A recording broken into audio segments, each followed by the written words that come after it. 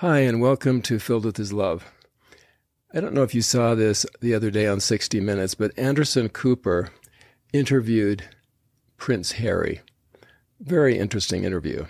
If I were to sum it up, I would say that it was an expose on a dysfunctional family. And what family was it, of course? The British royal family. Harry listed a number of grievances he has with his family, grievances that he would like to see resolved, but grievances nonetheless. In an article about the interview, Stephen Petro, a columnist, wrote, quote, "Harry's litany of grievances proved long, but probably not longer than mine about my family or what I hear from many of my friends about theirs. Who doesn't have an abusive father or a cheating mother, an alcoholic or a drug user among their own?" End quote.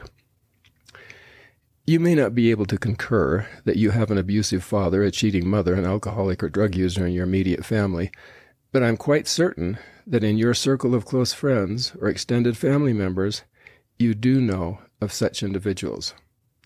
What percent of people grow up in dysfunctional families? What is your guess? 30%? 50%? Unfortunately, it's much worse than that. In a recent survey, 70 to 80% of all Americans consider their families dysfunctional. They're not saying their families when they were young children and now everything is hunky-dory and everything's fixed up and nice. No, they're saying they live in dysfunctional families right now. Yes, a strong majority of Americans grow up in dysfunctional families. This is not a pretty scene, and it's not pretty at all. So what is a dysfunctional family? I'm going to list the characteristics of dysfunction, and as you hear each characteristic, see if you can think of someone you know who lives in a family with that characteristic. Okay, here's number one. One or both parents has a substance abuse or mental health condition that prevents them from being able to parent in healthy ways. Already that one characteristic picks up a lot of families. 2, children are parentified. Interesting word, but it means they take on too many responsibilities, such as taking care of a sick parent. I have seen this in people I know. Number 3, parents are absent, so children are left to fend for themselves. Next one, there's violence in the household. Children are abused or there's partner abuse between parents. Next, there are no clear boundaries or rules within the family, leading to chaos and neglect. Next one, the family is ruled by one dominant member who doesn't consider the wants or needs of the other members. Next one, there's no demonstration of love or affection between family members. Next one, family members invade each other's personal privacy without consent. Next one, communication is stifled and children aren't allowed to express themselves. Next, there's physical, sexual, or emotional abuse. Next one, parents expect perfection from their children. Next one, adherence to authoritarian rules is expected with no flexibility. So why do I think it's so essential to think about these characteristics of dysfunctional families? It's not pleasant, actually, but I think it's very important because children who grow up in such families have extreme difficulty forming healthy relationships with God and with others. There's no question that people can overcome the effects of dysfunction, but it's not easy. And I believe the surest way to overcome such problems is through the gospel of Jesus Christ. Those in dysfunctional families need to forgive one another. They need to put the past behind them and move on. They need to forget the pain that was caused by an abusive or neglectful parent or an alcoholic sibling. And Christ is the one who can help them forgive and forget and move forward. Now let's look at the characteristics of a functional family. This is a little bit happier scene. First one. Family members enjoy spending time together. They're able to have fun together despite daily stress and responsibilities. Next one, rules and roles. For the most part, every member of the family sticks to the rules, but a crucial feature of a functional family is that the rules are flexible and can change as members of the family grow and change. Part of these established rules is that there are boundaries in place. For example, children aren't brought into conflicts between parents, and parents don't try to act like their children's peers. Very interesting characteristic to me. Next one, family members respect one another.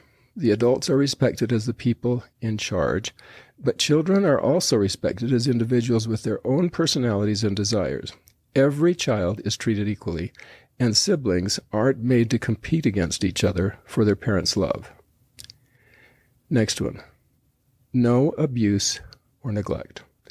Parents provide care for their children, and children aren't expected to take on adult responsibilities. Every member of the family feels safe, and the home is free from violence, both physical and psychological. Next one. They engage in healthy conflict. Conflict is allowed in a functional family. When someone doesn't agree, they're allowed to express their emotion in respectful ways. No one is shamed for experiencing conflict or for experiencing appropriate emotion. Next one. The family celebrates individual differences. Family members are encouraged to have their own feelings about things. The family can change, including parents and children, without anyone getting upset. Now, that's the list of characteristics for the functional family. Hopefully, you could also recognize each of these characteristics in your own family and the families of your friends. We've been reading about John the Baptist this week, and in his first and foremost calling, this was his most important thing he came on earth to do, was to cry repentance, as all prophets do.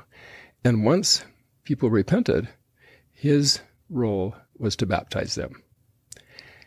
In the movie The Chosen, they don't call him John the Baptist, they call him John the Baptizer. I kind of like this. It's kind of an active verb there. He's going around baptizing all these people. That's what he was. He invited people to follow the example of Jesus and enter the waters of baptism and be washed clean.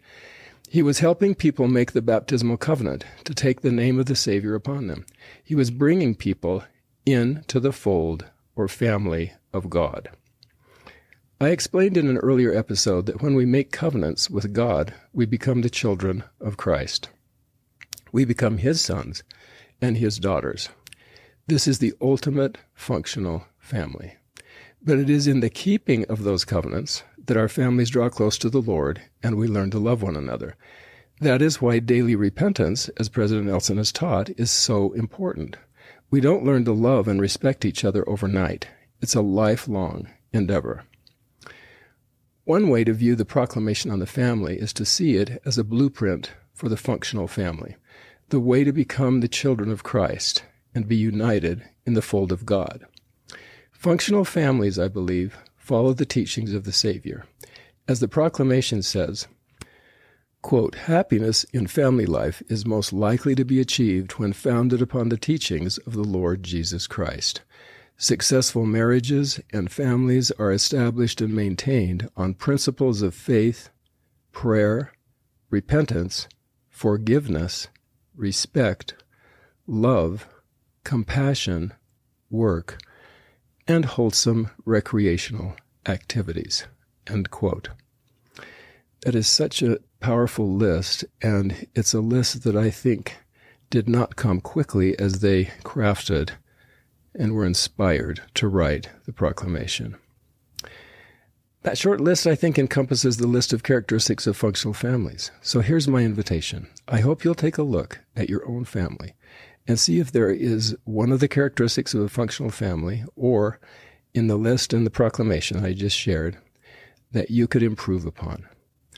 I would be certain that there probably is. There is for us. There is for every family. My hope and prayer is that we can all have functional families and help each other in the parenting and family responsibilities that we have with our neighbors and friends and extended family members. See you next time.